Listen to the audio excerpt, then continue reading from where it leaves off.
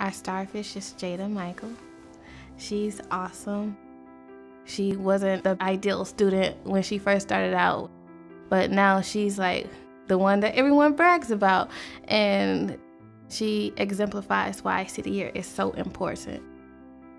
Sometimes I got in trouble, like a lot, and I used to stay in 201. Miss Allen, she came and got me. We went to the sitting room and sat down and we had a talk.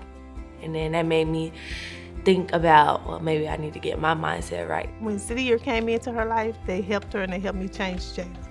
She wasn't below average, but she wasn't where she needed to be. She started coming to tutoring every morning, and on Achieve 3000 from 6th grade to 8th grade, Jayda's grown about over 7 years worth on her reading level, which is really awesome to do in 2.5 years. And then her math scores on iReady, she's gone up about 4 years in the course of 2.5 years. So her academics have shown definite improvement. I kind of feel better about myself because I got my life on track and I started making A's and B's and getting AP honor roll. Just to see how it feels to get AP honor roll.